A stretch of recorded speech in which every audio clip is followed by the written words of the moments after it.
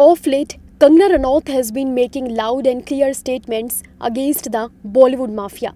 Recently, when Priyanka Chopra opened up on moving to the West as she was being pushed into a corner, the Dhakar actress called out filmmaker Karan Johar for banning her and forcing his self-made women to leave the country. Now, Kangana has reacted to AR Rahman's old remark about a gang in the cinema industry working against him.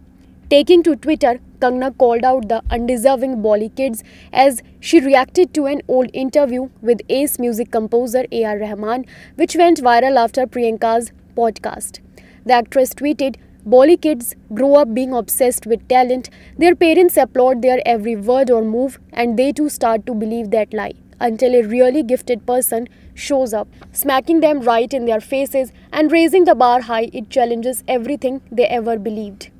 She further added, "To be true to what all undeserving, immature, entitled people succumb to be in such a situation. They gang up, bully and harass, even kill those who they see as gifted.